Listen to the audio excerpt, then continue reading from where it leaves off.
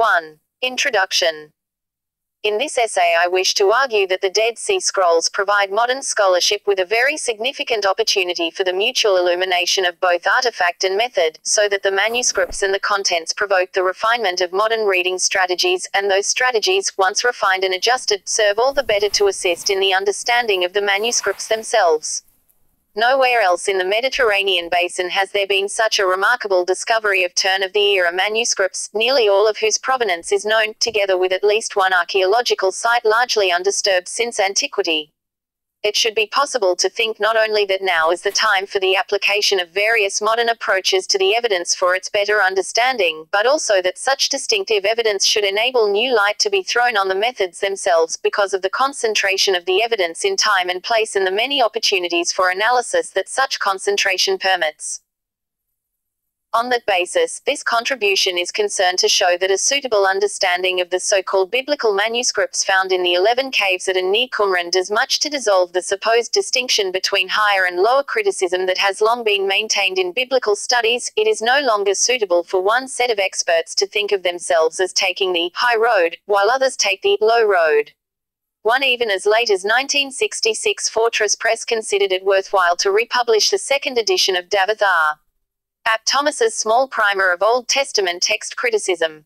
2. John Reumann provided a preface in which he noted that 1. To play on the opening lines of the anonymous refrain of the Bonnie Banks O Loch Lomond, O-Y-E-L-L tack the high road, and I'll tack the low road, and I'll be in Scotland afore ye.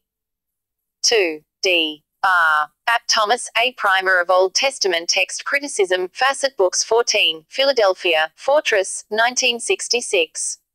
The first edition was published in 1947, London, Epworth, before -1. 2. Reading the Dead Sea Scrolls. The recovery of ancient Hebrew manuscripts from caves at Qumran and neighboring areas of the Judean Desert in both Jordan and Israel had changed the textual landscape so that even for laymen and pastors who know no Hebrew, the finds from the Dead Sea region have focused attention on the text and on the need for possible revisions in our English translations. 3. However, Ap Thomas's revised primer contained no references to the Dead Sea Scrolls, as if they were considered unlikely to alter the life of the text critic other than by providing many new examples that could be fitted into the well-worn methodologies already established. The reluctance of critical scholarship to acknowledge that the so-called biblical scrolls require a fresh consideration of the canons of text criticism is a further demonstration, if any was needed, that Qumran scholarship has reached only the toddler stage, as R. Timothy Maclay has recently noted, though he also hopes that it will no doubt be influential in the years to come. 4. In a caricatured form, low criticism has been concerned over several generations with attempting to establish the original text, your text, of each biblical book.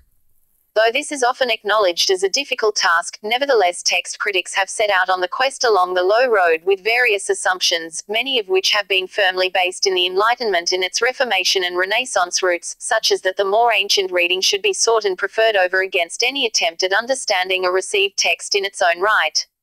Perhaps chief among the assumptions of those involved with lower criticism has been that the quest has indeed to do precisely with the establishing of the original text. All evidence is considered with such an end in mind. So Paul Maas for one has written that, the business of textual criticism is to produce a text as close as possible to the original, 5 echoing John P. Postgate's earlier comment that, the aim of the textual critic may then be defined as the restoration of the text, as far as possible, to its original form, if by original form, we understand the form intended by the author. 6. The most recent extensive volume of text criticism for the Hebrew Bible by Emmanuel Tov has endorsed this approach though. The Dead Sea Scrolls were known. The second edition was first published in Britain in 1965, Oxford, Basil Blackwell. 3. J. Reumann, Introduction, in Ap Thomas, Primer of Old Testament Text Criticism. E. 4. R. T. Maclay, The Use of the Septuagint in New Testament Research, Grand Rapids, Eerdmans, 2003, She. Maclay's book is a plea for New Testament scholars, partly stimulated by the finds of Greek scriptural manuscripts in the Qumran caves, to take far more interest in the Septuagint than is generally the case. 5. P. Maas, Textual Criticism, trans. B. Flower, Oxford, Clarendon, 1958, 1. 6. J. P. Postgate, Textual Criticism, in Encyclopaedia Britannica, 14, 708-15, here 709. Both Maas and Postgate are cited in E. Tov, Textual Criticism of the Hebrew Bible, 2nd Rev. ed. Assen, Van Gorkum, Minneapolis, Fortress, 2001, 288. Higher and Lower Criticism 3. With some qualification, it would seem preferable to aim at the one text of different texts which were accepted as authoritative in and earlier periods. 7. The inappropriate differentiation between higher and lower criticism has indeed been recognized, but not widely.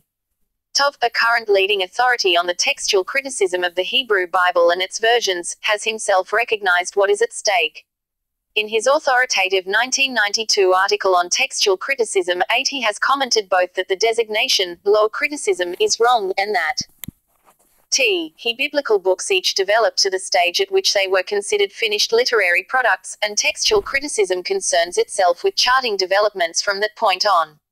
The reconstruction of all developments prior to that point is the concern of literary criticism. However, since some form of written transmission must have occurred during the stage of literary growth, sharp distinctions between the two cannot always be drawn. 9.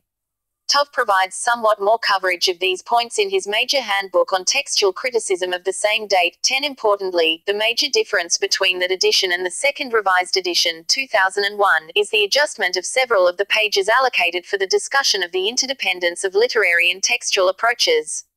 11. The major corollary of the search for the original text has been the assumption that scribes are technical copyists and that the vast majority of variants in the surviving manuscript evidence are somehow the results of errors or misunderstandings.